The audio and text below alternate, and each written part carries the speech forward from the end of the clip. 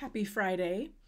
Uh, I just want to quickly say I usually like to record in the morning because the light through this window is better, and now it's the afternoon and it's full sun, so I've pulled down the shade, and so I have this like dappled light through the shade. So I just wanted to name that because I'm feeling a little self-conscious that, I look a little funny, but oh well.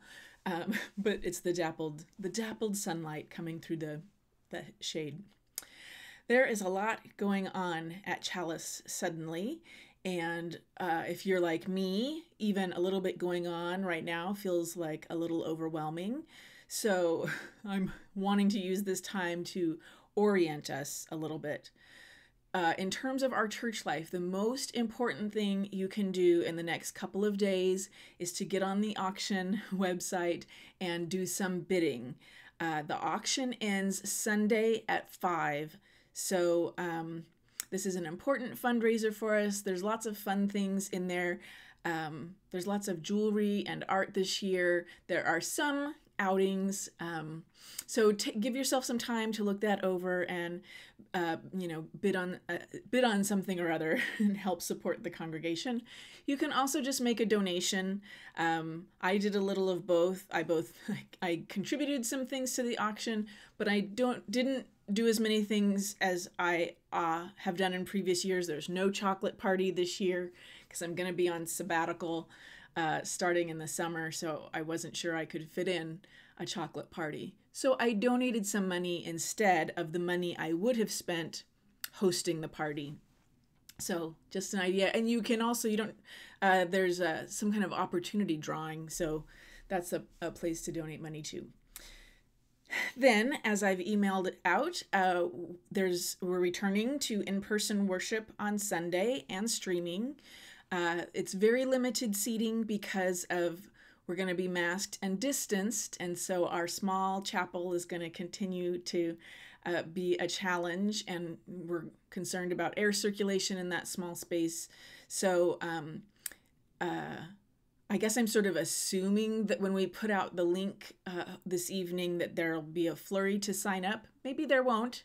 As we said in our email, the safest way to attend worship is still by staying at home. COVID numbers are still high. The case rate is high. A lot of community spread still. So, and we aren't going to have live music until later in the month, the final Sunday of the month. So we're just going to be like baby stepping our way back into, doing some more things in person. So if you want to attend on Sunday and I don't know, if it signs up quickly and you don't get it, hang in there. Also, shoot me an email if that happens. It's good. It will be good for us to know how many more people wanted to come who couldn't. We will, once we're starting to get back in the groove of things, start to think about 2 services. So will help us to know how many people are wanting to come back. And also if it's a little bit of a rush every week for people to sign up, then we might take turns with who gets the sign up first. So there's some equitability in the sign up. So who knows? We'll see what happens. If the pandemic has taught us anything, it's not to plan too far ahead. And then later in the month, March 27th, we hope to have a Spirit Booster gathering like we had in December. So a time on a Sunday afternoon, 2 to 4, to gather together, especially since Sunday morning needs to stay pretty small. This is a chance for a bigger group to get together, and we'll have, if we're able to have that, so the first thing we're going to send out next week will be signups for helping to set up and helping to clean up. So we need to make sure we have enough volunteers for the event to happen. And then once those signups are filled, then we'll send out signups for bringing finger foods, and we'll go ahead and plan from there.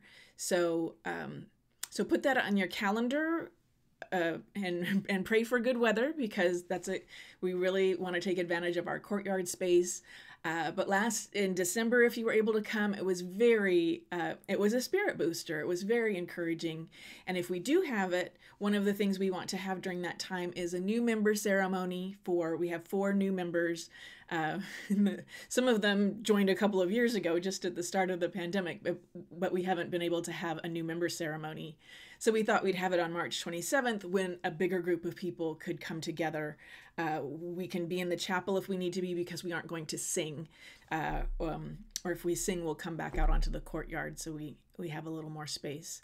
So lots of things to look forward to. Even if you're not comfortable coming to worship, you might consider coming to the Spirit Booster. You can keep your mask on and be outside on the courtyard. We will have spaces designated for people to keep their masks on, and then the space near the hub for people to eat so they can take their masks off. So we're making that as safe as possible so as many people as possible can come. Full vaccination is not required to come to the Spirit Booster. We will ask people to wear stickers about how comfortable they feel being close to people or not. So I hope it feels good to have things to look forward to. To me, that's part of the fun of the auction, is looking forward to events, looking forward to seeing if I won, the things I bid on. And I know as I've talked to a lot of you, sort of the feeling of, it's been hard, not just the past 2 years, which we know have been hard, but January and February have been hard for a lot of different reasons. And a big one is that, Omicron came and reminded us that the pandemic isn't over. So, let's be glad right now that the numbers are trending down, and let's stay safe and do what we can to enjoy ourselves while the risks of the pandemic are lower. So I look forward to being with you on Sunday, those of you who are online, those of you who are in person, and blessings and love to each of you.